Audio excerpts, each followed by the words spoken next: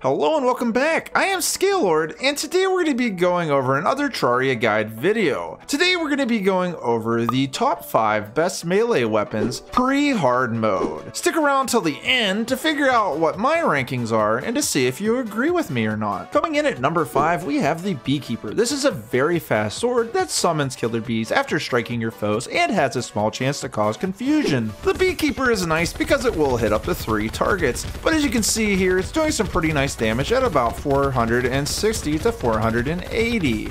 Coming in at number 4, we have the Blue Moon. This is dropped from gold chests inside the dungeon. It has a very nice auto swing feature, which if done will give you a small area of effect, which will deal about 12 to 1300 DPS. The Blue Moon can also be shot in a straight line, hitting up to 10 targets. This will deal about 16 to 1700 DPS per second. There are not going to be very many situations to where you're going to be able to hit 10 targets, however it still does a considerable amount of damage, and being that you can cast it at a distance will help you with ranged enemies as well. Coming in at number 3, we have the Dark Lance. This is a fast spear that pierces through 7 targets at once. It'll leave a flame debuff on the enemy as well. The spear can be found inside a shadow chest that are in the underworld. For this, you'll need to get a shadow key, which can be found in the dungeon inside of the gold chest. This spear certainly deals a lot of damage to a lot of enemies, ground and air, very quickly. However, if you get an enemy that has a little bit more health, you're going to notice it's probably not your first choice. Coming in at number 2, we have the Sun Fury. This is another flail that works in a similar manner as the Blue Moon, but as you can see, it does considerably more damage because it leaves a fire debuff as well. The only thing that's kind of annoying with this weapon is the small radius of the auto swing. This means you can easily get outflanked from multiple directions, and eventually you'll take too many hits and you'll run out of health.